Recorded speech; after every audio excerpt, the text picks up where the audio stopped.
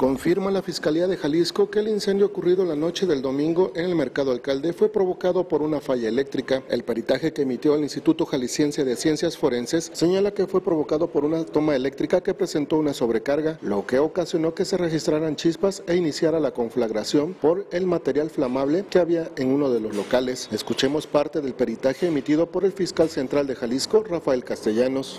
El peritaje que el origen y fuente de ignición causal del incendio es una sobrecarga de la instalación eléctrica del puesto marcado con el número 242, generando en ese momento chispas de cobre a alta temperatura, mismas que hicieron contacto con los contenidos combustibles presentes en dicha área, prendiéndolos y propagándose el fuego por el contacto directo, conducción y radiación calorífica a las demás áreas afectadas. Eso es lo que concluye Ciencias Forenses y ya tenemos en la carpeta de investigación la conclusión.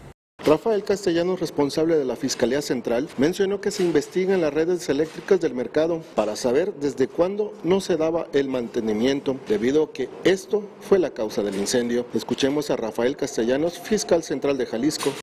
La instalación eléctrica del mercado es la que, la que por una sobrecarga genere la chispa. Hay que revisar, es lo que concluye Ciencias Forenses. Ahora lo que tenemos que revisar es el tiempo de mantenimiento, es lo que tenemos que ver, si tiene un debido mantenimiento, si no tiene un debido mantenimiento, si se cuida esa parte, si no se cuida esa parte. Eso no quiere decir, finalmente es un accidente, yo estoy de acuerdo, pero esa es la causa. Las imágenes son de Juan González, señal informativa Henry Saldaña.